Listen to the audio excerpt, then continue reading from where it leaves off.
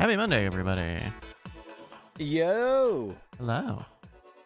It is January 25th, 2021. I'm going to start weird things here in a minute. Hell yeah. How's everybody doing? Oh man. What a weekend. What a weekend, man. Just there was a weekend. Mhm. Football was on. Yeah. Got a bunch done. Mhm. Did You know, did I it's see right? nice. Was there a headline that said like guy stands to make a lot of money if he wins the Super Bowl? Again. That's a dumb headline. I didn't like it Well, because as somebody who doesn't care about sports, I could have told you that whoever wins the Super Bowl will make a lot of money. I didn't need a headline to say this guy's going to make a lot of money if he wins the Super Bowl. Well, I think part of it is the contract. So it's like if your contract is okay, you'll take a little bit of money to play, but if you win the Super Bowl, we'll pay you a big old bonus. I think that's usually where those stories come from. Was it unusual that this person who had won many Super Bowls before would be offered a lot of money if he would win a Super Bowl again? Well, having not read this article, I don't know who you're talking about, but it's Tom Brady, right? Yeah, it's Tom Brady, and he went like the headline, and it was like for 3 days. The headline was, "If Tom Brady wins the Super Bowl, he'll make $500,000," and I'm like, that seems highly unremarkable at all. Like nothing about that is surprising. And then it was the top headline on my feed for like 3 days. yeah, I don't know. I mean, he's a very famous person, and people want to know how much famous people make. I guess that's really the thing there. There are some instances where people have a very incentive-laden contracts, so you play for very like a small amount of money, but if you stay healthy and play, you just keep racking up bonuses, and then the ultimate would be if you win the Super Bowl, you get like a very large bonus. But yeah, Tom Brady's situation is not there. He makes a lot of money, has made a lot of money, and now will make more money if he wins the Super Bowl. Right? Like if anything, 500,000 sounded like a small number to me. I was like, it seems like he probably has made that many times over. But yeah. Sorry, I just found it in my cushions here. 500,000 For all the Super Bowls he's won in the past. For reference, his latest 2-year contract that put him on the Buccaneers was worth $50 million. So, Which was very weird that I'm supposed to care about 500,000 in a context where he's the guy that makes all the money. You don't have to. I don't know if they list that on Google News. You don't have to care by law about all the stories. You can look at it and say, meh. That is they that's need a lot. meh button. They need a meh button. Yeah, meh. Just Apple a meh. News has that. You can swipe and say, dislike. And stuff. Yeah. I don't like this news. I Thank you. curate my world now. Hmm. I'm in control. Look at me, algorithm. I'm the captain now. God, I wish. I wish Google gave anything close to that. My guess is that as far as bonuses go, that is a high amount for a bonus, but not unexpected for a almost record-breaking Super Bowl participant. Like for a Megatron of football, yeah, seems okay. It's all stats, right? It's just numbers. Like it's all numbers. It's just anytime there's numbers you can report on. Man, Especially that's gonna money. be a great. I love that we rebranded this show from News of the Weird to sports and gave it the name. It's all numbers. Hello, everybody. We'll get started. It's all numbers with Bryce and the Brycettes Aw. talking sports about numbers and sports. Numbers and sports. Yeah. All right. You guys ready to do a show?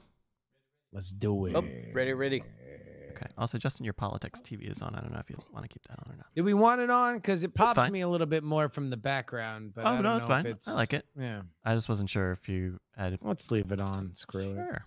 There we go. All right, then let's start the show here. I'm going to count you in 3, 2. Oh, yep. Okay. Wait. Take a sec.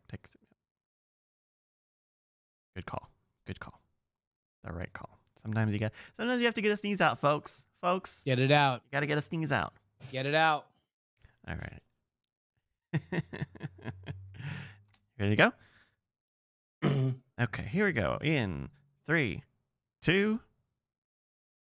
Hello and welcome to the Weird Things podcast. I'm Andrew Main, joined by Brian Brushwood. Hello. Justin Robert Young. Hello, friends. And Mr. Bryce Castillo. Hi, that's me. I'm tiny. In this entire facility. Little Bryce. Oh, little Bryce. Little Bryce is back, everybody. Experiment on Modern Rogue went awry. They shrunk Bryce. I need to make a bigger ray now. Gentlemen, what I want to talk about, one is a couple little bits of space news first. There may be another test of the Starship 9 tonight. So if you're listening to this tomorrow or so, whenever you get this, maybe it worked or maybe it'll happen this week. So they're continuing to test this. So that's going to be cool. That's SpaceX's Starship, their next generation fully reusable rocket. And they're going to keep testing this, which is kind of cool. That keeps moving forward. They just launched yesterday their first big ride share with the Falcon 9, where they had something like 140 payloads and satellites on board that they were able to put into orbit, which is pretty incredible. So when I saw this headline, I totally just assumed 143 satellites being put into space. I just assumed all of them Starlink, but I guess now I'm finding out that's not the case at all. Yeah, these are all like different customers, different people who have different payloads and satellites that they want to put up there. SpaceX had announced this project or program a while ago, which was, you know that whole part about us wanting to make space cheap and easy for anybody to launch stuff. That's apparently, one of the things that's happening. There are several. Yeah. And there are other, there's Rocket Labs and other companies too that are working on really cool, like smaller rockets that can, put stuff into orbit. Where you put like one or just a few payloads. Here, 143 is pretty impressive. Till we find out what's on board, I guess. Yeah, exactly. Yeah, it's all asbestos. We're gonna drop asbestos into the atmosphere. How public is that information? Like could we theoretically, let's say we already? I would imagine. Go ahead. Oh, I was gonna ask, could we have an expectation of privacy to send up, let's say, I don't know, just a ball filled with prismatic glass that refracts sunlight at a certain hour to look like a pair of diamonds or something? Like, could we get away with doing that without the whole world knowing what we're up to? I don't think SpaceX will let you. I think that it depends. Like, there's certain things that they're going to want to make sure that the payload isn't going to be problematic for them. But here, it was 48 Earth imaging satellites from Planet, a company, 17 communication satellites for Toronto-based Kepler, and 30 small satellites that are U.S. and Europe, packaged by Berlin, Germany-based ExoLaunch. So they worked with another company, ExoLaunch. So I would imagine, I want to put a bunch of things that are going to have this. There probably are provisions to say no. Yeah, because they'll be the ones that get the. We'd have to go through like cheapo Ed's super rapid budget satellite launch. We got to go through a dicier vendor on that one. SpaceX is like the they're the top of the pops. Hey, can we pause for a moment, Andrew? I think your connection started dropping out on us a little bit. I don't know if you're able to check that. Or maybe is he still here? Whoa! No? I guess not. That was magical. He's probably gonna go to As if reset on his cue. router. That was a great trick. Oh my goodness! Wow. That's awesome. Oh my god. Now I'm just imagining someone who like data moshing, like doing that but with a router. So like holding a magnet right by your router for the right place, so you buffer just like that, and then you move it, and then you're gone. Oh wow! I think that would be fun. I don't think that's how magnets work. I don't think. Yeah, I think that would be, man. All right, hey Andrew, can you talk first? Yeah, I'm at a loss because I got the fiber optic connection here, but I don't. I guess it just. I don't know. It's all numbers, man. It's all numbers. Yeah. All right. We'll bring it back. So Justin was talking about cheapo competitors for the SpaceX. Yeah. Brian, we We need cheapo Ed's satellite launch. SpaceX is too classy for us. We need those guys that launched a disco ball into space and made a bunch of astronauts angry, or astrophysicists or something. I don't even know if that disco ball ever went up or not. I don't know. It did. I think that may have been Was that Rocket Labs who did that? Yeah. Rocket Lab, who used south. the Electron booster from New Zealand. Yeah. Kiwis. Yeah. That was the Humanity Star, gentlemen. It was the Humanity Star. Okay. So not a disco ball, the Humanity Star. No. The Humanity Star, right? Oh, I'm sorry. Are you against humanity or stars? I mean, I'm just mad it's going to take so long until I could see it in North America. Well, it's already re-entered and burned up, so even longer. Yeah. Maybe it's in your lungs right now, Brian. Yeah. You are the Humanity Star. But it is very much an exciting point to be in space because we have multiple launch providers now, and internationally too. You know, India had the record previously for the largest number of payloads launched, which is 104. There are a lot of these, not a lot, but there are a number of like imaging companies that are like putting up these small satellites for doing Earth imaging, which is just a very, very, very useful for things like agriculture, etc., urban density, a lot of applications there. So it's kind of a cool. It's start thinking, folks, about what you want to put into space. What kind of data do you want? What kind of materials research do you want to do? And we haven't even really started doing much of that. Like, you know, sending satellites up to try to make things. I suppose at this point, like, I'd be more curious, like, what hasn't already been figured out? I mean, what can you do? Take temperatures, look at infrared lights, measure light, send a signal, bounce a signal, internet, something. I don't know, man. I think there's a wealth. Like we're literally, it's like what can you do with the open water? What can you do with new land? Like, you know, there's an infinite possibility when you make it cheap enough to interact with it.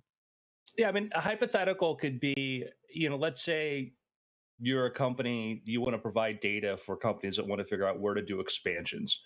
You could put satellites up, you could build imaging systems that could keep track of traffic flows, you know, put 50, 60 satellites up that constantly monitor, look at urban areas and stuff and see like, wow, how many people really are in this place? How many people are here? You know, what cars are moving from here to here? What's energy usage? You know, you could go look and see in developing worlds, like, oh, are there energy consumptions going up or down? You know, do we want to plant, you know, is this a place where we want to, you know, consider investing in? There's so much in the imaging side alone. I know people who are working on stuff on forestry projects, agriculture, oceans projects, things like this, tracking like blooms, things like this, etc. And you just get into anything that you would want information about that could, you know, what could you know that you could see from space? You know, one of my favorite stories about Sam Walton was the way Sam Walton would build Walmarts was he would go rent an airplane and go up in a little small airplane and fly around an area and look for the sky to find like that best spot. And he would sometimes like even land in a farmer's field and go make a deal with them right then and there to option the land to build a Walmart. Also, strangely enough, opening segment to Gleaming the Cube, where they would get up in a plane, look around for empty pools to skateboard in. Oh God, I totally forgot about that. Right? But imagine that, but with Walmarts. Well, wouldn't he also, Sam Waltman would land in your parking lot if it wasn't busy at a Walmart and come figure out why your Walmart wasn't busy enough? I could see it. I forget where I read that. But that point you brought up from Gleaming the Cube is if you're, let's say you're trying to figure out like, oh, do I want to invest in a real estate market? There's data that's available, there's data that's not. And let's say, you're like, man, a lot of these pools are empty. I think these people have these homes, but nobody's living there. Or there are no cars in these driveways. And all of a sudden you could decide like, oh, I think this real estate market might be cooling down. And there are a lot of little things like that. Just you think about a business or sector and you can start figuring out, you know, ways in which that data could be useful. You know, if you're a farmer, you might want to know, and you're part of a large farm company or industry is like, hey, how many cattle do my competitors have? You know, what do they have going on? Well, you know, how much equipment? I think you showed a spotlight on a blind spot for me, which was like, it's tempting to think, there's lots of cameras up in the sky. Why would you want to launch more cameras? And the answer, of course, is so you don't have to rent other people's cameras, because time slices could be very expensive, or maybe the government doesn't want to loan you their camera to look at this particular area for this self-serving need or whatever. One thing that's great about having your own camera, you can point it wherever you want, whenever you want, however long you want. Exactly. And that's the thing, is it like, it's just, the Earth is big.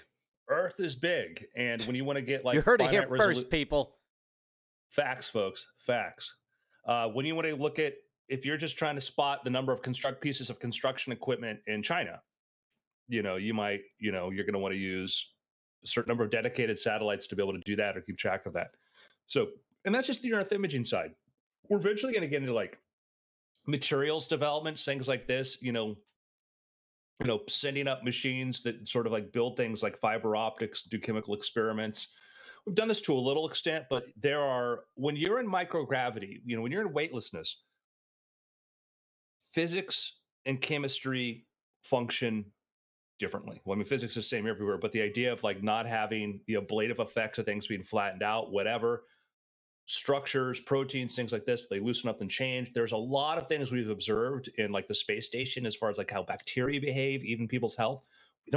We don't know because it's just we didn't evolve in a weightless environment. So that'll be exciting. Start planning your science fair projects, kids. Mm-hmm.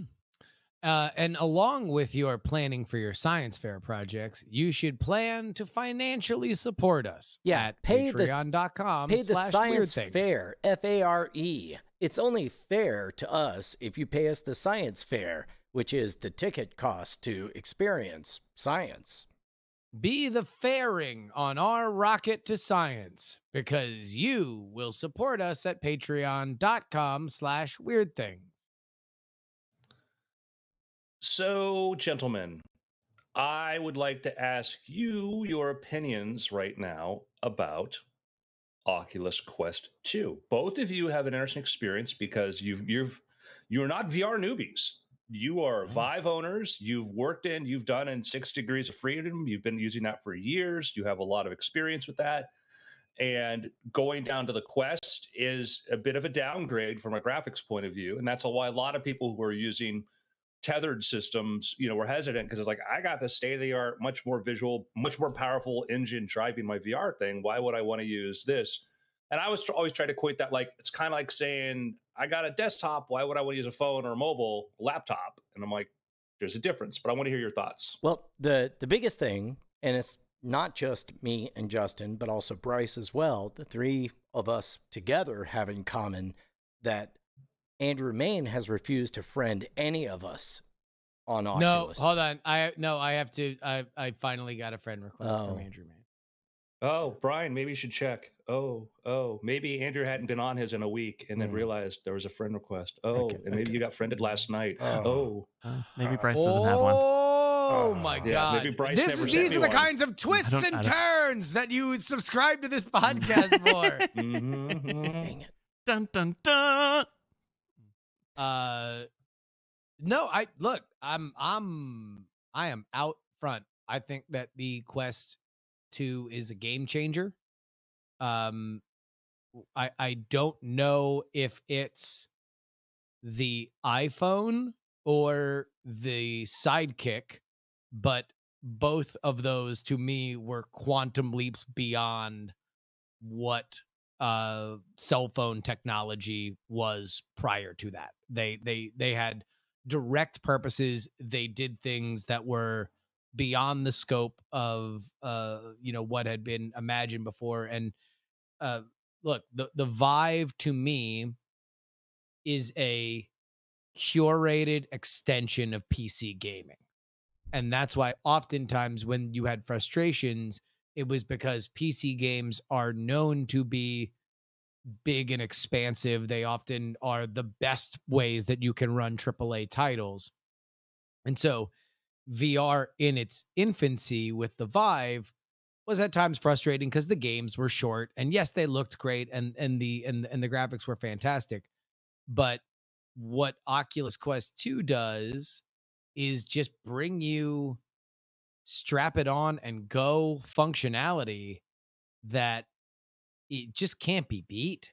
Like the fact that you don't got to worry about booting up Steam and then booting up a game and hoping all that works and hoping your lighthouses are still in the right place and hasn't gotten nudged, that everything's charged. Like the only thing that needs to be charged is your headset. So as long as you remember to put that on a charger, then you are ready to go whenever you want. And I have had a blast with it so far.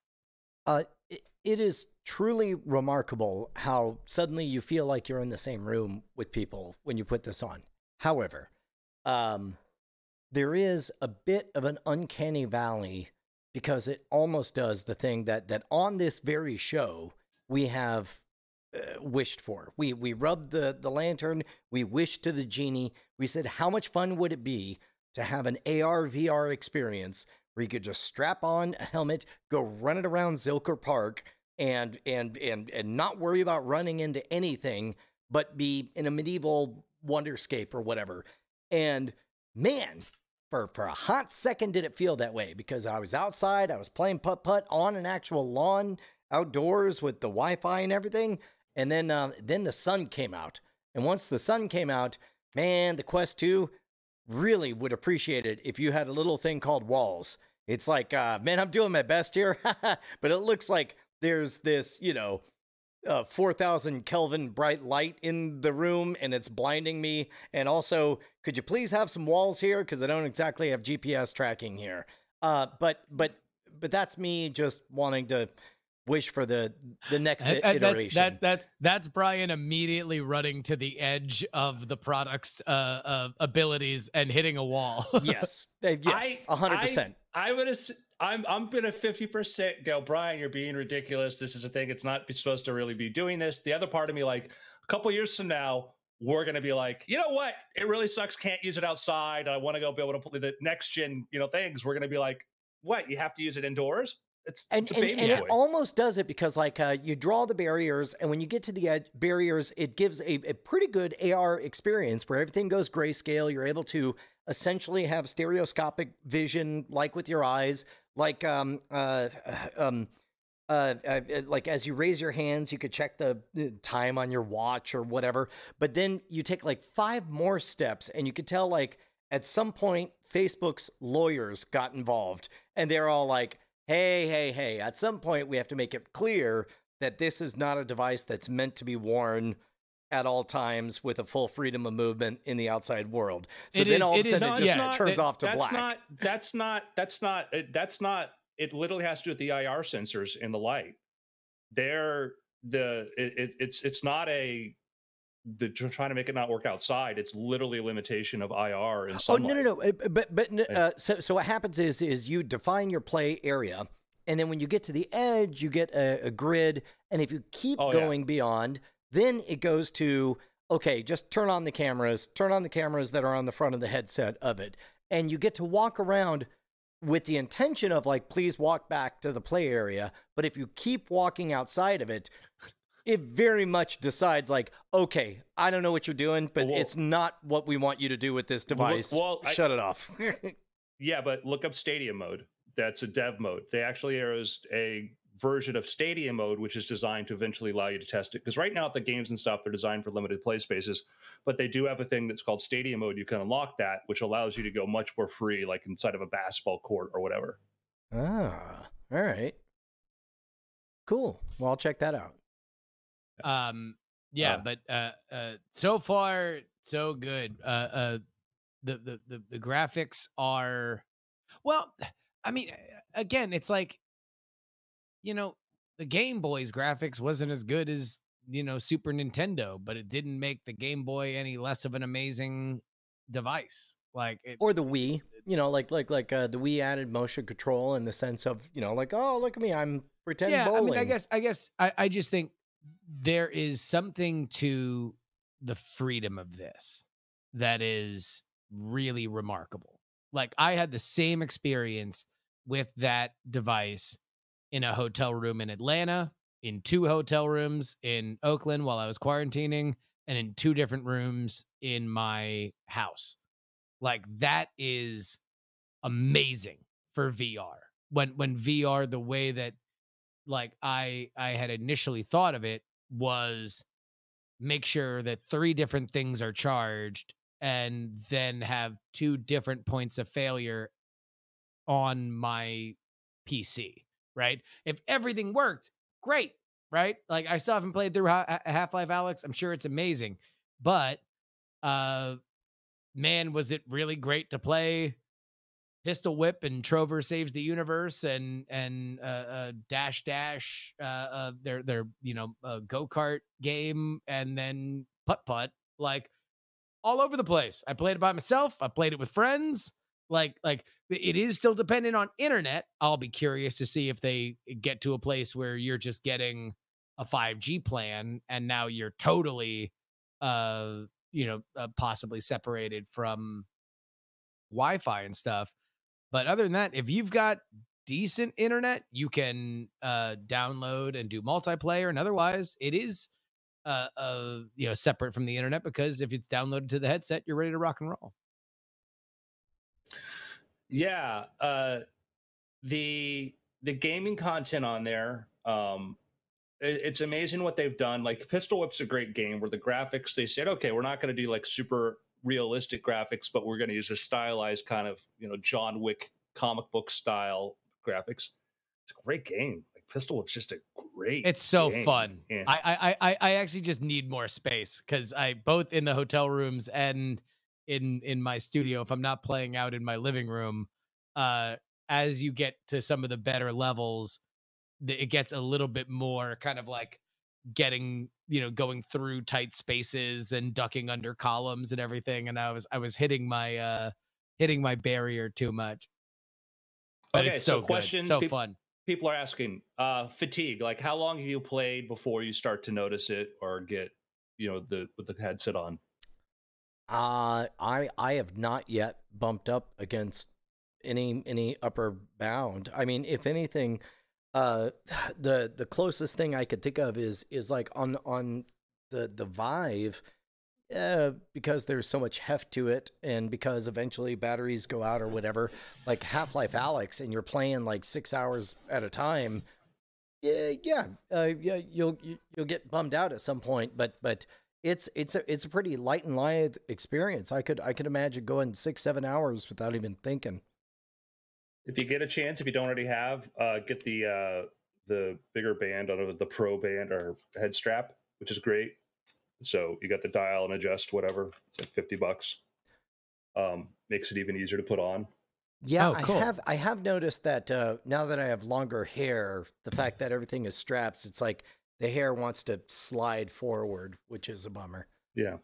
Yeah, this is great. It's like base model Quest now is 300, which is, you think of what you're getting is amazing. And then you can add this. People are like, oh, it's $50 extra from this. Like, the Quest used to be 400.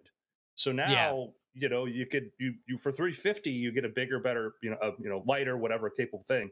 I have back there, I have the Anker charger, which is a charging station, and it comes with like this little USB-C thing that you plug into the side here, which is a little magnetic thing. So all I have to do is just drop this in and it'll automatically charge. I don't have to fiddle or plug anything in. And they give you rechargeable batteries, the remotes, and a special battery case cover. So you just drop your controllers in there and it just charges. And this is just super convenient, because now, boom, you drop it in and it's charging. And that was like $80 or something.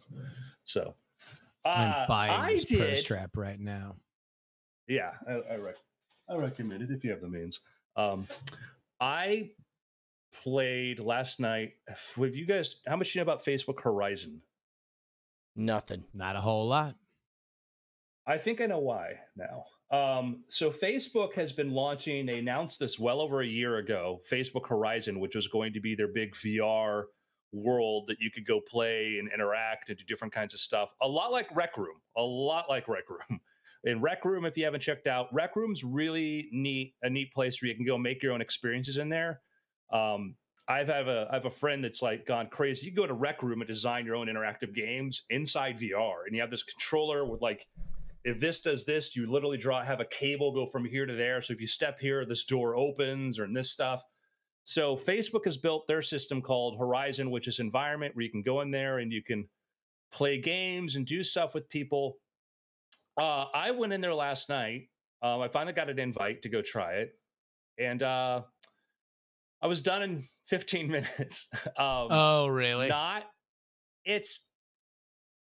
I'm sure there are great experiences stuff in there, but if you go in there by yourself and you're not part of a group and you're not eager to, team up with a bunch of randos, I don't know what to do. There's like this menu of things you could do, and like I have no idea what I should go do. I have no idea what each kind of thing is. I felt like it was a bit half baked. The graphics they use is super kind of low poly style, which is almost a little bit too low poly for me.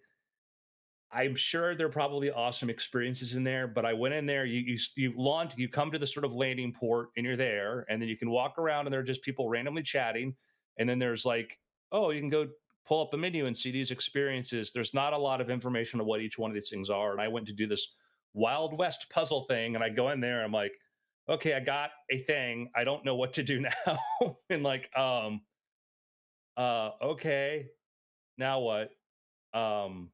And they've been working this out for over a year, and I wonder, is it because they're not a game studio? I think so. I think when I even watched the demo there, it felt like something that they didn't know what they wanted to do, because none of the stuff looked fun. None of the stuff looked really fun. Like, make fake ramen with your friends. If you gave me a free thing that me and my wife would go on a date night to make ramen, I'd be like, okay, well, maybe. I hope it'll be fun, right? And not just a thing we could do at home. Obviously, there are elements like, like the Walkabout Putt-Putt game is like the thing that I spent the most time playing. So there are physics things that can be good, but it wasn't like, oh, this is the kind of thing that I want to engage with my friends about. I want to talk about. Like I don't know. As somebody who has spent, a portion of his life as a professional game designer, it did not seem like a game that I thought was immediately screamed fun and interesting. Yeah. O'Brien? Oh, I was just going to throw out that, like, I would say maybe 7% of all the time I've spent on the Quest 2 has been alone time. And I hated every minute of it. It's like, well, why am I even here? A browser for a giant screen? How about I take this off and open up my real life giant screen browser? Or it's like, playing with randos, no thanks, because I know what the internet is filled with. It's weirdos, So it's like my experience has been, imagine the best conference call you've been on, and you happen to be playing putt-putt at the same time. That's this experience at its best. Yeah, Walkabout Golf, that it is like the best experiences, I think, like on the Oculus that really showcase what VR can do from a physics. Like, I mean, if you're not doing social stuff, like Beat Saber is amazing. And it works best in VR. Pistol Whip is a VR game. I couldn't imagine. It wouldn't be a fun game if we're on your iPhone. And then Walkabout Golf is just this. I remember when they first got it, I'm like, when I first got the Quest, I'm like, let me look for some cool like putt-putt golf thing. And there was some garbage one that wasn't good. And there was another golf one that was like a golf trainer. Like, these suck. And then Walkabout came, and I'm like, it's what I always wanted. It's what I dreamed of. And it's not. And then at first you just played by yourself, and then they had multi-user mode. And then, chilling out with friends and playing that is just, that's a great social VR. Here's the thing that scares me about Facebook Horizon, that they don't even realize how scary this is. When you get it, you have your controls on your wrist, and you turn your wrist over, and there are 3 buttons. There's a menu button you can tap to have a menu. there's the microphone button, which is default on, so people can hear you and chat with you. Which, by the way, even if you close the game, it will work because that microphone thing works throughout Quest because it's Facebook and it's social. So you have to remember to mute yourself. Then the third button is the safe space, which then puts this wall and basically like nobody can talk to you or whatever, and you're in a safe space. Which, like, if you have to have and you put it that way, like, oh, and here's your safe space button, like, for the love of God, why are you even calling it that? Because now I'm like, well, are you throwing me into a bunch of perverts? Like, am I being thrown into a prison rec yard? Like, why? You could have another way to do it, but the fact, like, and your safe space button, I'm like, oh, geez, like, is this experience going to be that scary and that bad? Yeah, that's weird. I don't like that at all. And also, it's like, it just, if you're just mixing people together to mix people together, then you're doing a tech demo. You're basically just proving that you can have there be a multiplayer thing and you're candy coating it. If you're not binding people together for a cause that people can rally around and bring something else out of them and brings joy, brings excitement, brings fun, brings adrenaline, whatever, then what's the point? What are you even doing? I totally agree. If you've got to build something where default along with your microphone you have a safe space thing, then you might not have designed a great thing. Yeah, they do a great job of making it easy to see who your friends are, you know, who you could connect with and do that. They do a very, very good job of that. Like, you log in there and you can see, like, oh, these are excuse me, it's safe zone. It's a zone, not a space. Totally different. And so it's called a panic area, not a panic room. Totally different. Yeah. And it's like, and I get, like, I think that in building a system like this, you want to have mechanisms for monitoring, abusive behavior, people who are weird and whatever. I think all those things are necessary to an extent, but when it's so put to the surface by default, like, oh yeah, here's the button when the perverts start talking to you. It's like, wait, what? Yeah. Like, here's your rape whistle. Welcome to our shopping mall. Hope you enjoy. Here's your rape whistle. Here's your mace. Yeah. See, to me, it's like, if they had stuff like that, but it was maybe an automated version of like some kind of quiz or like a spelling bee, a geography some thing where you were just connecting with people on some kind of level that you were able to interact with, and then you could have a conversation if you want. You and your friends could join a pub quiz kind of thing, like something like that. Like, that could be fun, a super enhanced version of that. I mean, we're gonna get to there. I think it's either them or somewhere. I think we'll get to the point where we could do, because I was playing like, it'd be fun to do, like, we could all host weird things now inside of VR. You know, that would be sort of a fun thing. Because you could create cool visual elements and not just make it where we're using crappy microphones to do a podcast. But the way they did the rollout is interesting, because it's not like, hey, Andrew, here's your invite. Now you can invite a few of your friends, because then it would be easier for me to do, oh, cool. Hey, Justin, Brian, let's go play this. Bryce never sent me an invite, so to heck with him. It'd be a lot easier to do that. I don't know. I wonder if it's just I'm buggy, if they're having issues or whatever, because it's just, for something that's been this long in the making, I was like underwhelmed. Yeah, that's feels like a lot of cooks in the kitchen making say fake a little ramen. something that, like, I've heard bug all about any of this. Like this is the first time hearing about it. Public beta started in August. Wow. And they were testing it in the year before, so it's been around for a while. And I think that it's amazing that a company the size of Facebook has taken this long, and even still, they're not even, it's even like on the box, I think, for your Oculus. I even think they mentioned Horizon on there. I think they do, yeah. Yeah, I'm curious to see what happens with Facebook and Oculus, because this is a hit. this is a hit device. Everybody that I know that gets it loves it. It is democratized VR the way that we had kind of hoped. I wonder whether or not they are going to be the ones that really break it super wide open. And that's why, to me, I don't know if it's the iPhone or the Sidekick. I know that I loved my Sidekick. I adored my Sidekick because it was a quantum leap forward in terms of a phone. But it wasn't the iPhone. The iPhone, yeah, the iPhone was a far more polished thing. Go ahead. BlackBerry. Yeah. Because the Sidekick was cool, but it was a BlackBerry for the rest of us, where this is like, hey, this is really cool. Look what I can do. I'm doing email. I'm doing all the stuff. I'm remote. I'm doing all these things. And it was a technological leap.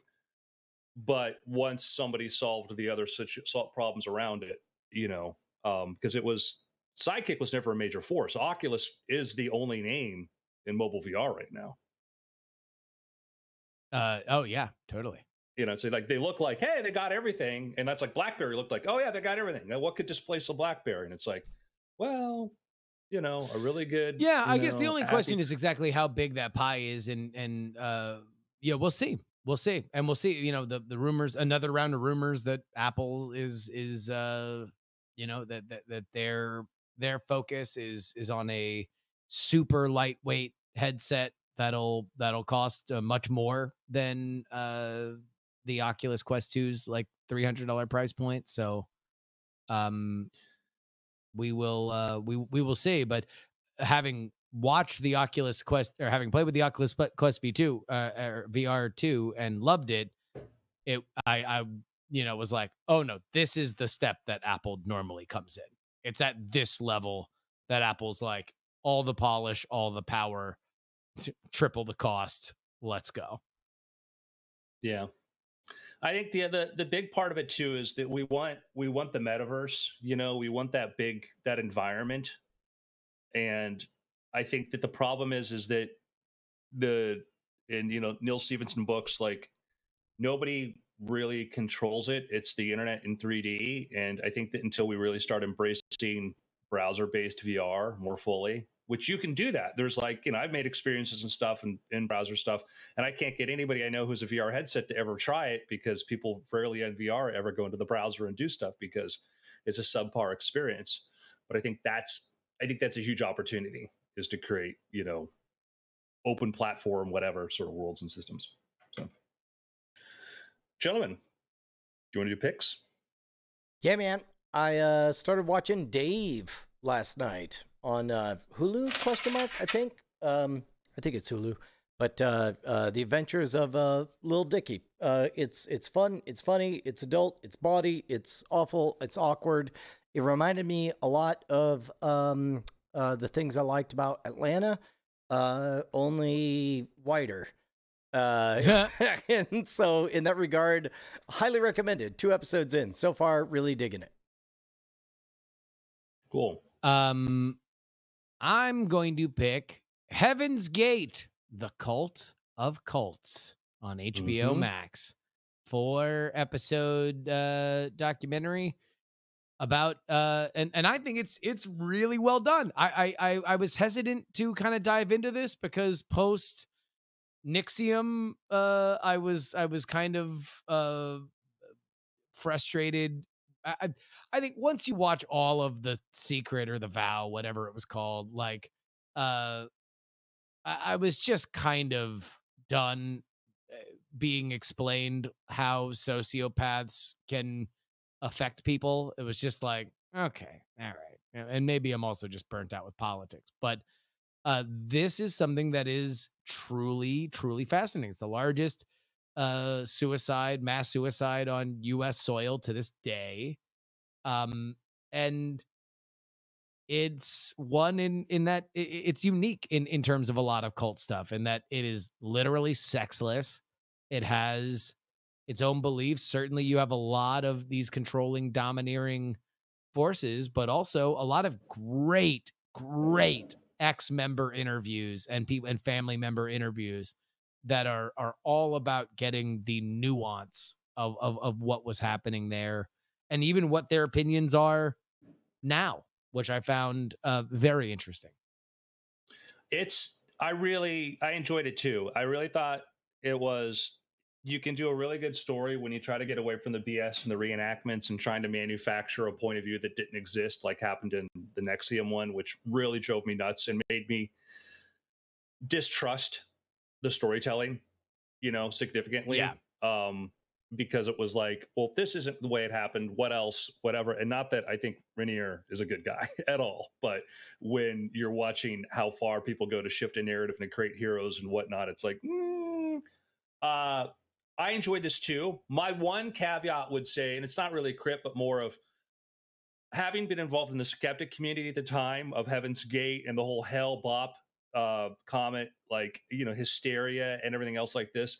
I would love to have seen a bit more like that, because we forget the mid 90s were some crazy times with millennium cults, all this other stuff, because it felt like they're showing this sort of in isolation. And I'm like, there's a lot of this going on. Like mid 90s was like the decade of the cult, the Branch Davidians and all that. Whether it's just sort of a vague anxiety of coming up on a new millennium, whether it's, the cash in of that with like the Lance Henriksen Fox series Millennium, this sort of like vague End of Days. End of Days was a Arnold Schwarzenegger movie coming out. On top of that, you had the quote unquote real threat of Y2K bug. Like there was a scientific, no matter what flavor of belief system you subscribe to, there was a track for you to feel anxiety as we got close to the year 2000. And we had the internet for everybody to talk about it. And that was how we knew about the Heaven's Gate, their cult, their website. Their website's still up, by the way. Yep. And that was the thing, is you could go there, and that was a sort of like all these message forums and all the stuff just exploded, because now anybody who was, the slightly off kilter sort of question or idea about stuff, could go there. You could find each other. So, but yeah, I think it was absolutely very well done, documentary. But I would love to see more on that. Which it's memory hold. We just forget how nutty we were. To your point, Andrew, I think that there is a whole nother documentary about, starting at Ruby Ridge and ending at the end of the millennium with Waco. Starting at Waco, yeah. No, Waco was before Ruby. I thought Ruby, was it? Yeah, I thought it was. Waco was. I was in high school. Ruby Ridge was in Montana, and I feel like I was in college. Then starting along with that, sprinkle a little Oklahoma City bombing in there. Well, that's. The Waco siege was February 93. Ruby Ridge was 92. Was the year before. Oh, wow. Wow. Because I thought I remembered, that the Ruby Ridge thing was before. Anyway, but yeah, I think that there is a period of us coming together online. This was really the beginning of 24-hour news. This was the beginning of the internet. This was the anxiety of the millennium. This was the fact that we had a government that was intervening, that made in these kinds of ways that were, I think demonstrably made things worse than better. There's a big human story to this that I think is worth telling. And it is, and part of in the Ruby Ridge thing with Randy Weaver, part of it, allegedly, the reason the FBI was after him was because they wanted him to be an informant against white supremacist groups. Yeah. And that was why there is a lot, mistakes were made, people died, horrible, and across the board on many of these things, and how you deal with these groups and whatnot. And it's changed some of the tactics, but that's part of it too. It's like when you say we need to go after blank, whatever we need to do is justified. We always got to be careful about what that happens. The more you read about, there was a great Slate podcast series that went into it, and that's where I got a lot of my information. But it's one of those just small time lowest rung of like federal surveillance kind of stuff that just it was not this, but it felt like, you know, a library book that wasn't returned and might have even been a clerical error leads to somebody getting the death penalty. Like it was like just one step on another, and nobody backs down. And then next thing you know, this guy and his family are surrounded by FBI agents, and they're recruiting what was it, Paul Harvey, to do like a special broadcast to tell him to come out, and like it's insane. And you know, you had if you ever really want to go do a deep dive too, like read like the congressional report like on Waco too, because it was like bureaucratic mistake compounding, but also one of the things that didn't get much attention was the plan was different. The plan was basically to get, you know, Koresh outside, arrest him, whatever. But there was a period in the interest of openness, the government had told the local news agency, we're going to be doing this arrest. We want you guys can be there, just stay at a distance, whatever, because the idea was they wanted to do this out in the open. And a postal worker come by and saw this news truck or whatever, like, oh, what's going on? And they're like, oh, they're going to go do an arrest of David Koresh. Oh, really? The postal worker was a friend of the Branch Davidians in the tip-off. But then government knew that it had been leaked, and they still did it and went in. And that was a mistake, but it was part of it. But then after that was the policy that changed after, like, no more telling news crews, no more telling the news or letting the news come in on these things. And it's sort of, you know, we got rid of an important part of kind of oversight or having a third party there for some of these stuff. And it's like, and that's one of these things that I don't know if that ever fully got reversed at a federal level, you know? Yeah. So, I think there's a lot. There are times where I look at our modern world and I see some of, you know, those 90s lessons that we learned. Or should have. The right way. Yeah. So, anybody got any happy picks? I got a pick. Just the other night, I was on HBO Max and looking up, seeing what stuff that they had, and they have Frisky Dingo. If you guys remember that, that's the Adult Swim cartoon from Adam Reed and Matt Thompson. This was between went on to make Archer. C-Lab and Archer. That's right. Yeah. The 2 seasons, it's cool. It's very funny in terms of, like, you look at especially the first couple seasons of Archer and go, okay, I could see that this is like a very price efficient animation budget. And then you look at Frisky Dingo and go, oh damn, there is some Turns cheap out stuff. you could spend even less money. Yeah. Like the cutout lips moving like they used to do in the super cheap like Mexican animation, you know, well, let's go over to the library. Yeah. And just like, you know, you can tell like it's kind of got that sort of illustrated style that Archer sort of has, but it's still not consistent and they haven't really totally figured it out at that point. But you know what? It's a fun little thing, and it's a lot of that same sensibility and style of humor as Archer. So Frisky Dingo, it's on HBO Max. A bunch of Adult Swim stuff is on HBO Max, but not everything. I forget the character, but there was one character in Frisky Dingo who was like a spoiled rich guy or whatever. Xander Cruz. He picks up the phone and just said, "Go time." And for like a year afterward, that was how I answered the phone from then on. Yeah. Andrew? I have a pick. First, I want to say that I'm going to triple down on the 3rd episode of WandaVision. Ooh. I'm all in. I'm all in. Yep. And the 3rd episode made me like the 1st episode better. Can I confess something? Like the 3rd episode I watched, and then the next day I was like, well, surely more stuff happened than spoiler alert. She had a baby. So I went back and watched it a second time, and it's like, nope, she just had a baby, and everyone gave significant glances a lot. And then what? We're watching different shows, Brian. Maybe so. What are you talking maybe about? so. We could talk about this, but Yeah, I personally felt a lot was told to us about the nature of reality, and a lot of questions were posed about the people that are vying for that and whether or not everybody is on the same side.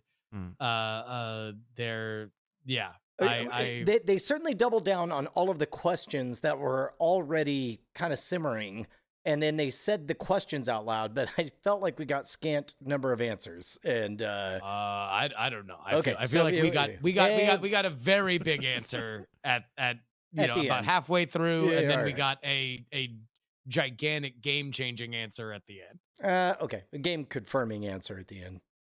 It's only episode 3. I mean, I know, it's I still know, a- I know, I know, I it know. changes. We didn't know that the Yeah. thing that the Yeah, final shot.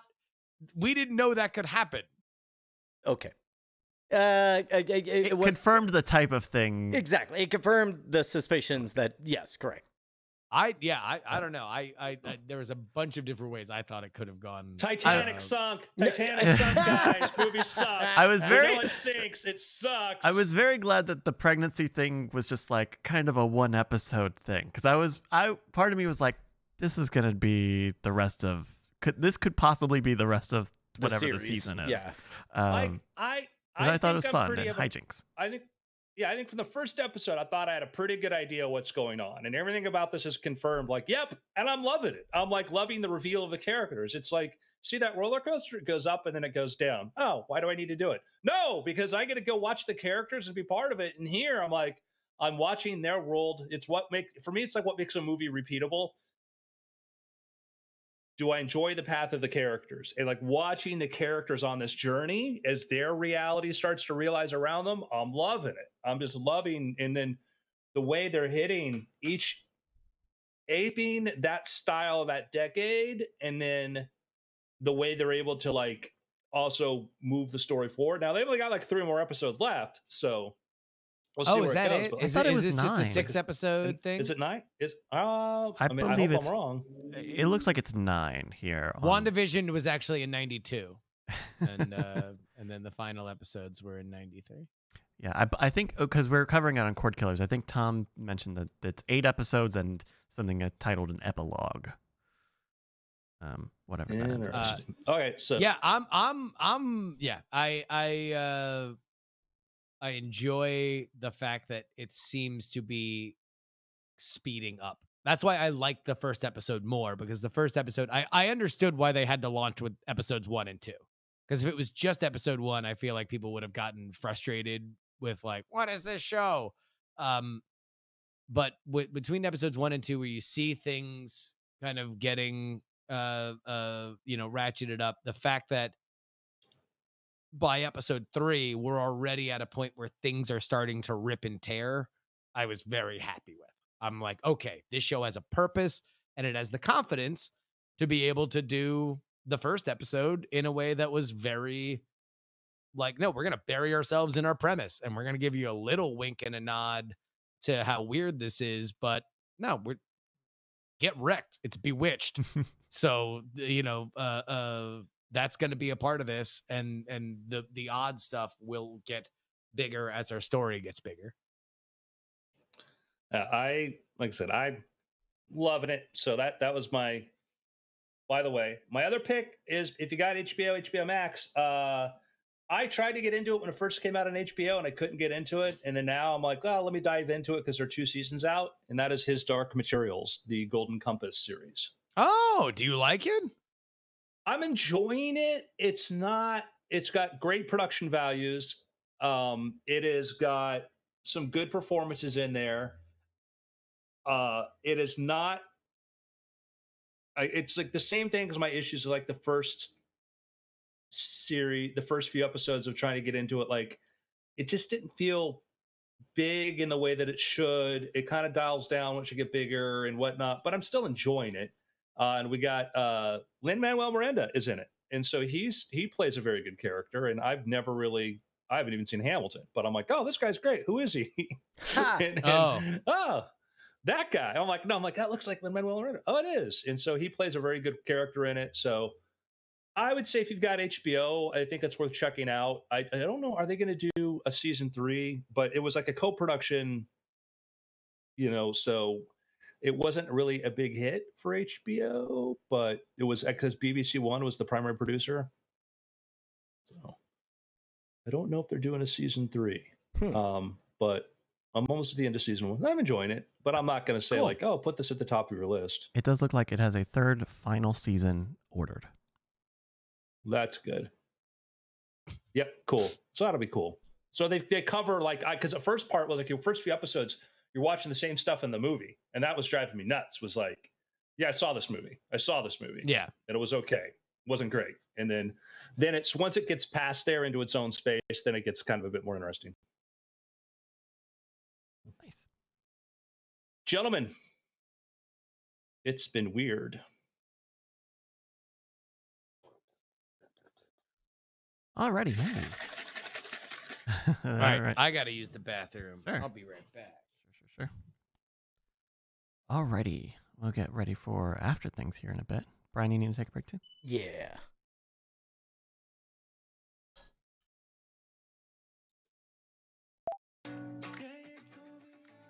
Hello, everybody.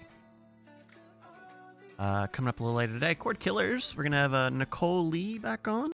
I'm sure we're going to talk about all of the hot news happening in the entertainment industry, including the WWE Network moving over to Peacock in the U.S. Should be probably be up there somewhere.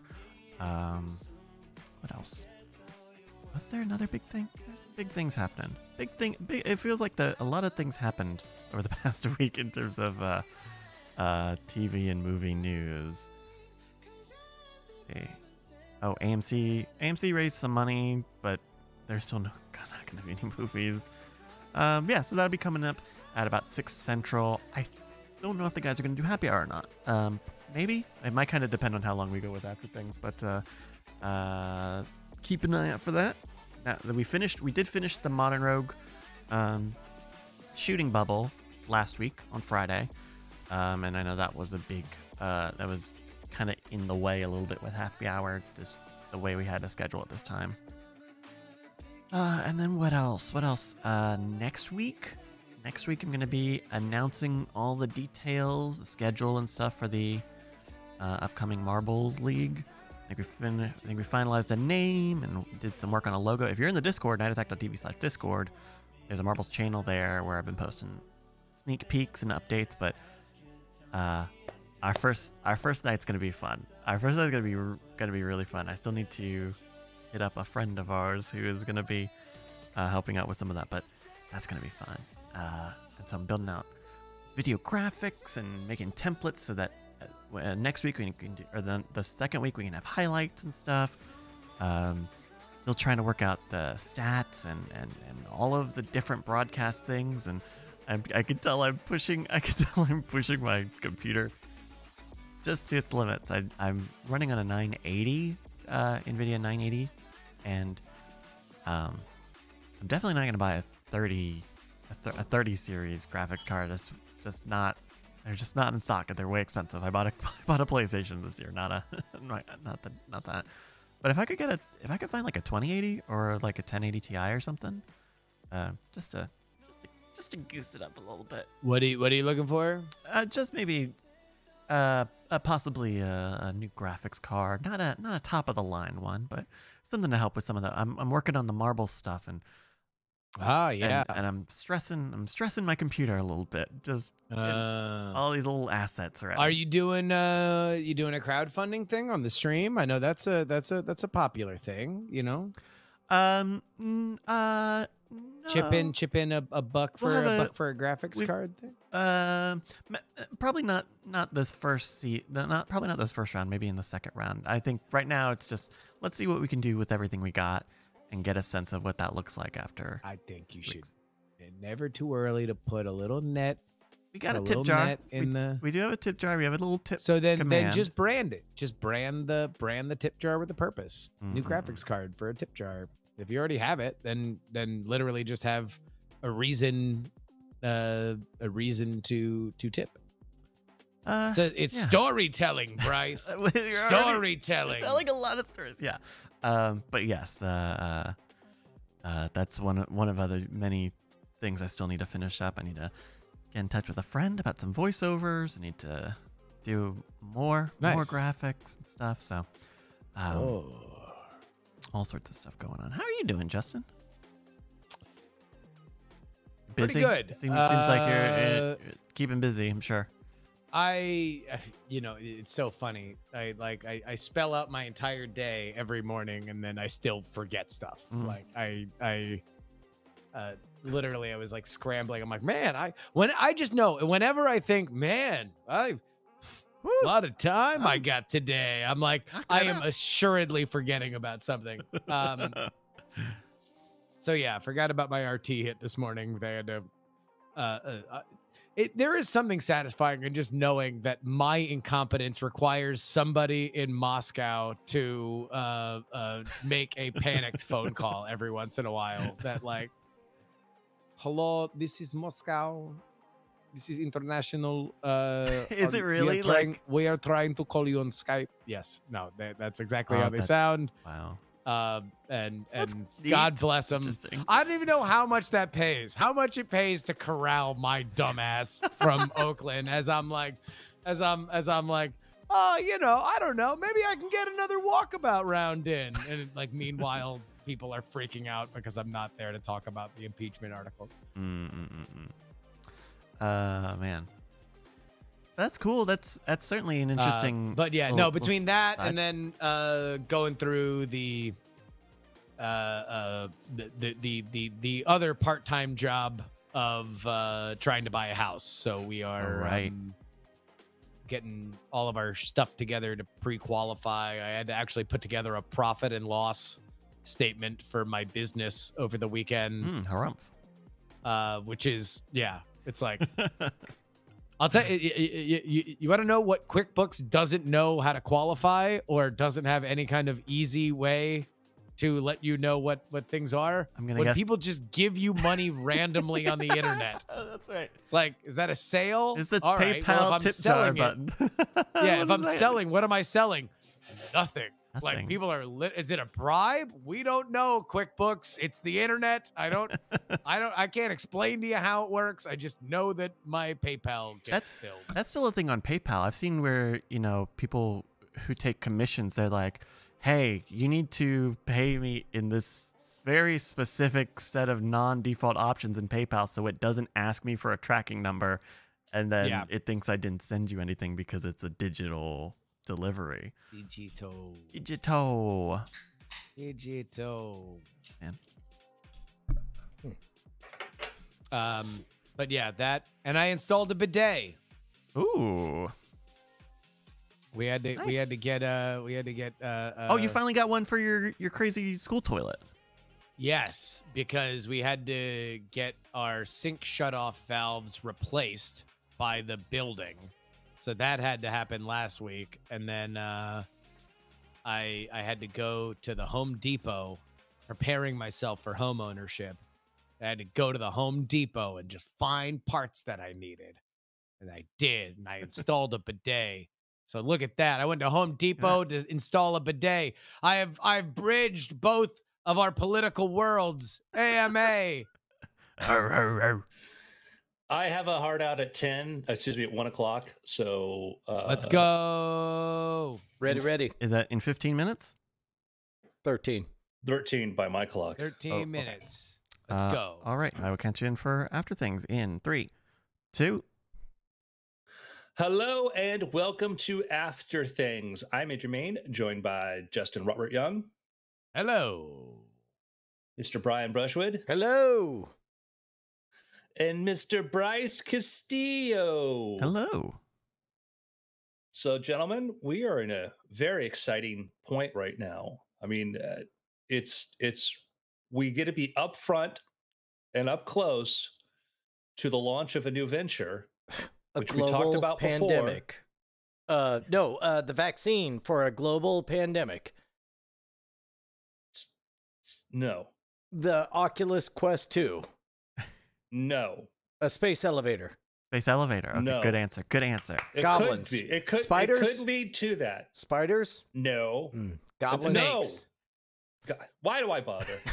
I'm talking about the update from Bryce about his whole Marvel thing. Oh yeah. Where we at? Last time we were talking about this, it was all about guys, marbles, they roll downhill. What if I added databases? Don't answer yet. Hold on. I'm going to spend a week making databases. Marbles, I'm back.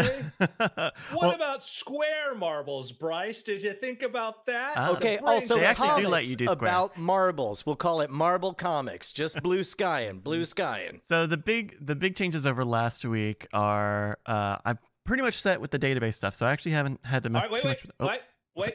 Should I reset? Give the 30-second pitch to people who never heard about this and what this is. Sure. Yeah. There's a video game on Twitch where it simulates marble races, and you get a marble with your name on it.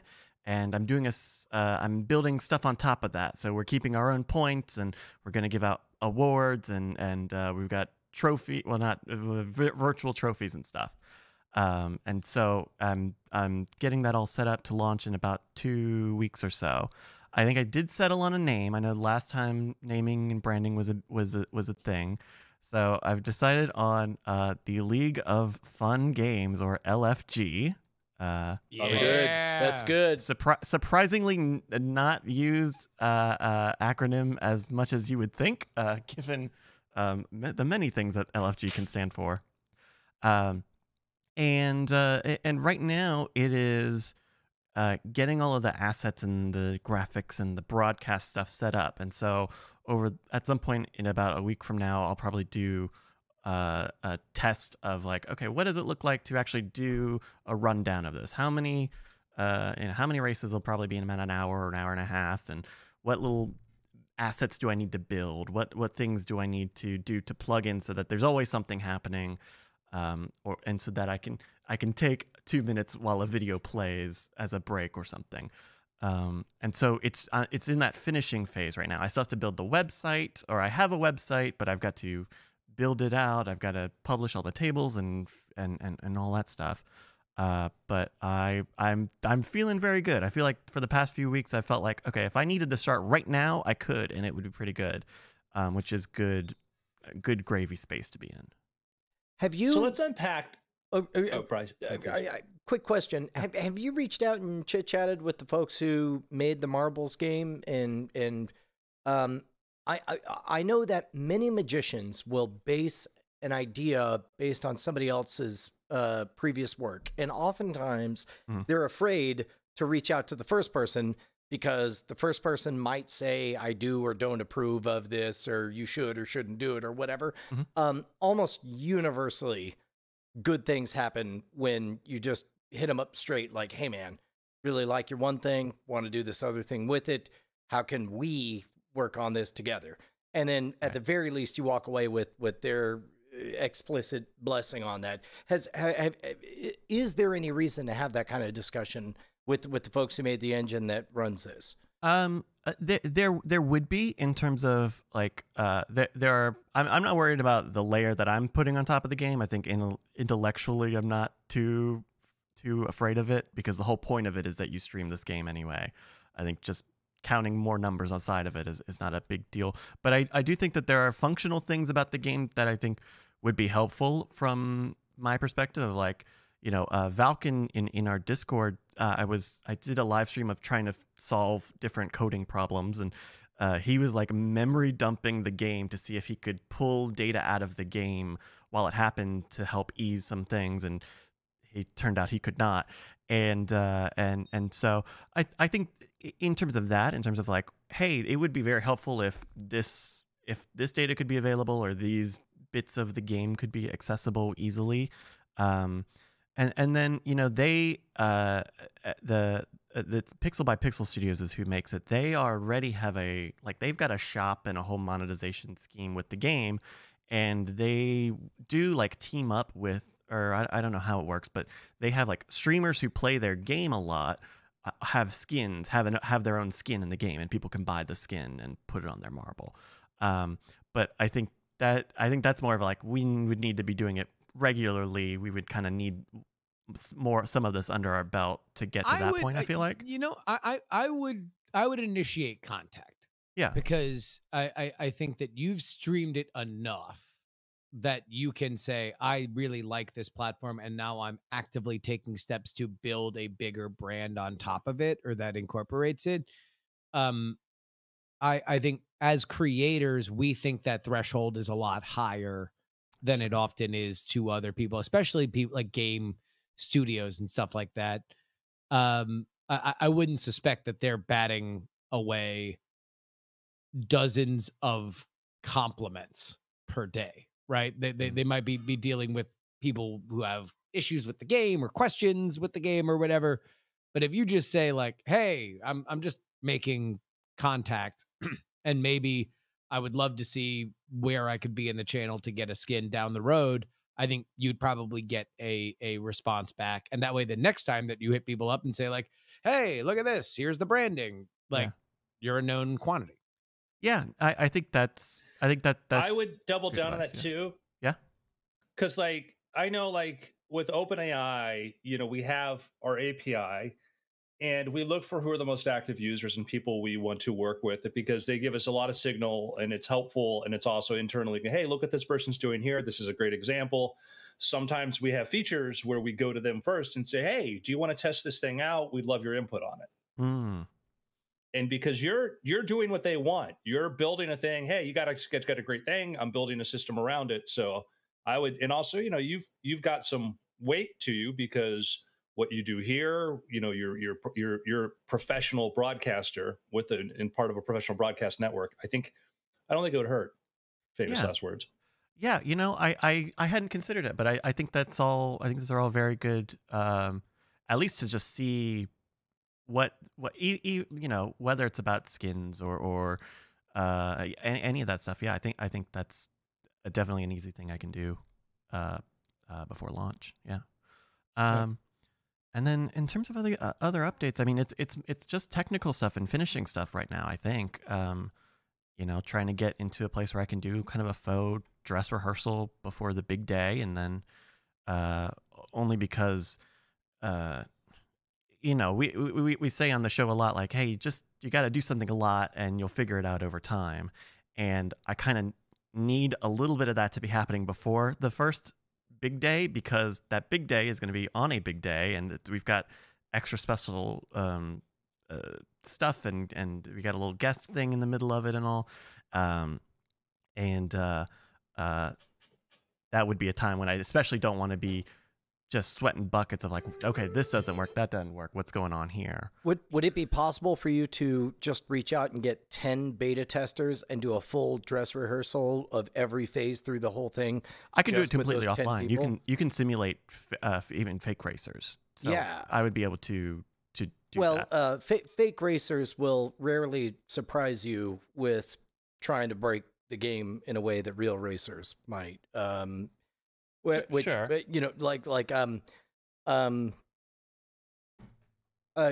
just in general, I don't know, when you invite a group of people to try to break a game, you find some creative people who really try to break a game. Sure. Yeah, I mean, I think that's in the cards as well. I mean, we've got enough time between now and then to do a secret stream and see make sure all the online stuff, the stuff that connects into the chat, work as well.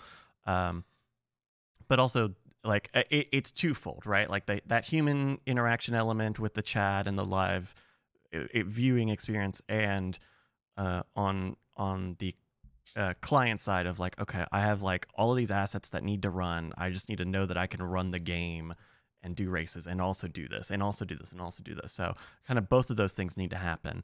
But yeah, I think that's definitely something I need to do. It's interesting to watch this because, Bryce, you see this from the inside out. You both sides. You've seen so much of this, and you're like, okay, I need to figure out how to manage the dead time. I need to think of graphics for this. I need to think things that I never would even thought about in the beginning of like, how do you manage all this? And you're trying to figure out how to produce a full event from a one-person point of view too, which I think is kind of fascinating to see how you're engineering the entire one-man show. Yeah, I'll certainly have a lot to talk about after it's done, because I've got like a rundown now of things that like, oh, I might do this, I might throw to this, but I have to imagine that it's very similar to like putting on like an NFL show of like, okay, we're gonna have these packages and these graphics kind of ready ahead of time, but you also have to play it by ear because there's so much variability of what the game is, the timing and things. So when is launch day? When are you gonna get started? Well, Sclusy, I guess I can Sclusy it here a little bit. So I'm gonna announce the full schedule on February 1st, but the first game will be the evening of February 7th, immediately after the Super Bowl. Nice. Oh, fun. Yeah. Way to compare yourself to the big guns. Just go right after that, right for the jugular. Suggestion, and it's an obvious one that if I asked you to make a suggestion, you would say this, and maybe you thought about this, but also might be instructive to our listeners out there, is that Please. the sooner you can have a website in an email capture form, the better. And it's just, we always talk about, like, I get emails from people who are like, I know you guys talked about on Weird Things or After Things about starting to do an email list. And I thought about it, I didn't do it. Now I'm out there trying to launch a book or launch a thing. And man, I've got this. I wished I'd done it earlier. What advice do you have? I'm like, I don't know. Listen to our advice the first time. The thing we say 10 times, like, do that. But and the sooner you capture, the better. Definitely had a friend recently say, hey, what advice do you have? I'm about to launch a thing. And I said, one of the 3 things I said was, you're looking at this thing, assuming, I don't even know if this is going to go anywhere, if it's going to be anything. If it does go somewhere, you will wish that you started collecting emails on day 1. Here's your one chance to take that path so that future you thanks past you. Yeah. Like, I performed for 25 people at the Hideout Theater. I passed around an email list, and those are still in that 150,000 email list now. Yeah, that's definitely, part of this is that there is a website component to it where people can check in on their stats and stuff, and definitely having a new mailing list attached to that is going to be is going to be part of it, for sure. So, but it is good to point out, because it was a thing where I was like, well, how important is, in terms of priorities, where does that rank? But I think it's also something where, I've got a MailChimp account, Substack accounts are free. The Squarespace integrations are very easy. It's like no work to put that in there. Number one, go with well, I don't know for you. Maybe MailChimp works better, but I've actually not liked having used MailChimp for the video games email list. Like, I think it's fine, but what I was doing at that is something Substack is formatted for writing Substack stuff. is so much better at text that's not about selling stuff. Like MailChimp is best in class for generating sales for things. Like Substack is better for writing. That being said, Bryce, if you take nothing else out of this conversation, you need to be pushing people to subscribe to your email so they can get the first look at the schedule. That's the first thing that you do. Okay. Is get on right now. That will go out exclusively to email people before we say it on the stream, before we say it anywhere. You will know that, you will know what the schedule is going to be before anybody. So now you will know immediately that anybody who signs up to your email list now and let it be dozens, those are the hardest core people. They will take you into the sun. Like, those are your apostles, and you are marbles, Jesus. That's a really good idea. I had not even considered putting that information, up first on an email list. I think that's really smart. I'm definitely anything that will that immediately identifies people that are just the most into you. And I'll bet you that half the people won't even necessarily be like super jacked about marbles. They'll just be jacked about Bryce doing more Bryce stuff. And that's perfect, because now you can share with them this entire process and they will love it, every inch of it. I think that's something that I ought to be able to do, if not tonight, by tomorrow. So I can tell people, hey, the website's open, go sign up on the email list at the URL, and you'll get to see, the schedule and stuff. I think that's a really good idea. Yeah. Yeah. And yeah, in terms of updates, I think there's not much else. It's been good. I created a channel in our Night Attack Discord for the Marble stuff, and it's been really good seeing everybody's interactions and using that as a place to kind of show people stuff ahead of time. We workshopped the title all this past week, pretty much since Monday, and it's been great. So and that's directly because of last week's after thing. So thanks, guys. Dude, that's great. And keep in mind, when you encourage people to get on the email list, there may be a temptation because you're in the nascent period of whatever this phase will be, that whether or not this thing takes off or the next thing takes off or the fourth or fifth thing from now takes off, you will always... the people who sign up now are going to be there at the earliest steps of a very grand, very long, lifelong journey. And so there's no need to apologize or say, help me out because I'm just getting started. None of that language. Oh, sure. Just say, hey, man, it is starting. What is it? Find out. Sign up on the list. It's LFG. That's right. That's what it is. It's and I mean the curse word acronym acronym for it. That's what I mean. Like, just go, man. Yeah. Just you got it. Collect the people, and that way, every time you go live, you have a reason to send out an email to let people know what the schedule is that day, what the schedule is going forward, standings. Like those are things that are that are better written down. Yeah, like those are actually like probably properly categorized in email. You're not shoehorning that in there, right? I mean it. But between like I think an email list is a great place for that information, because there is like a page on the website that'll be updates or recaps or et cetera. But I think especially a direct to inbox email component, just having all of that same information direct to people, I think is a good avenue to go as well. Yeah. Yeah. Awesome. Well, I like LFG. Great. Isn't it fun? I was really noodling on it for a long time, and I was really surprised that not too many other things are using LFG, despite like the long history of it, even as looking for group back in the day. Yeah. So I get that webcomic is still going. There was the Mexican League Fantasticos games, or really? as they refer to it, El Fantasticos games. LFG. Yeah. Is that soccer? I think he's just doing a bit. Doing a bit. He's just being a little bit of a cheeky LFG. fun. Yeah, sorry. Yeah. Little fun guy. A little fun guy. Little. Oh, that's a little fun guy right there. Look at that.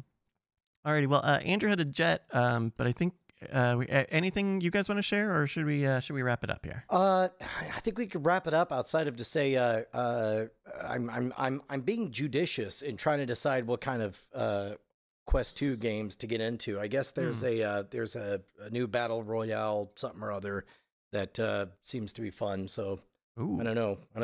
I need a Hover Junkers replacement. That was the game that I played a ton in Vive, and I would like an Oculus version. That was the one where you were on like a little Borderlands hover platform, and you would shoot at other platform people. Yeah, and it was it wasn't a battle royale in that it was elimination, but it was more like a death match. Yeah, death match kind of thing. That would be cool. Yeah, do they have like a laser tag game? Like I think it would be very funny to do like a VR. Maybe Rec Room has something like that, where it's like kind of like the janky like real life laser tag, but with like actual lasers or something. To be fair, I think a version of like a team tower defense thing would be really good, where you were like switching between positions, either advancing or defending, constantly retreating as the hordes are coming in. So sort of like Orcs Must Die in VR. Group base or something. But you would have basically you could zap between positions, and in those positions you would have movement to do stuff. But I don't know, that and my like literally just port a 16-bit RPG that I can play with my friends and make it all in 16-bit and have us just play and talk to each other and just do turn-based combat with enemies. Like that would be just Oh my so God. dope. VR So dope. VR Civilization would be Ugh. deadly. If- That would be yeah, deadly. I was about to say it'd be the end of my life. I would blink and then suddenly I'd be 90. I bought Civ. What is the new one? Civ 6. Civ 6, I think, is the latest. on the PlayStation a while ago. I started up one day and I looked around and it was 4 a.m. Time and warp. it All was those so- turn-based strategies, man. Yeah. Well, if you guys have suggestions for VR games, why don't you send them in? Neshcom@gmail.com. Put after things on the subject line. Alrighty, well, that's going to do it for us here today. For Brian, Justin, Andrew, I'm Bryce, and it's been After. Yep. There we go. All right, everybody, thank you so much for joining us here today on Weird. Oops, I didn't turn the After Things graphic on. Oh well. Thank you for joining us here. Weird Things After Things. We will be back. We'll certainly be back for Cord Killers in about 3 hours. Are you guys? Should I even ask? No. We are Happy hour is on pause Right. for projects for that- greater good. Okay. Yeah. There we go. It's There you go, that's everybody. no, we're not doing that frivolously. Like, there's a very good reason. Think of whatever the best reason you could think of that we would ever press pause on Happy Hour, and realize that it's slightly better. And then also realize that I'm trying to buy a fucking house. There's so, that too. There's a lot. There's a lot going on Yeah. right now. And so look, we're gonna starve the market a little. Yeah. Market's gonna be starved Look, a man, little. we weren't feeling very appreciated. Let's just say it. You guys it's not weren't that. It happy is enough not during that. Happy All right. Hour. Cut We need it. you to Cut be it. happy. That's it. Fucking cut it. Goody. No, We're fighting because of you. we're not fighting because of. Nicole on Cord Killers later tonight. Bye.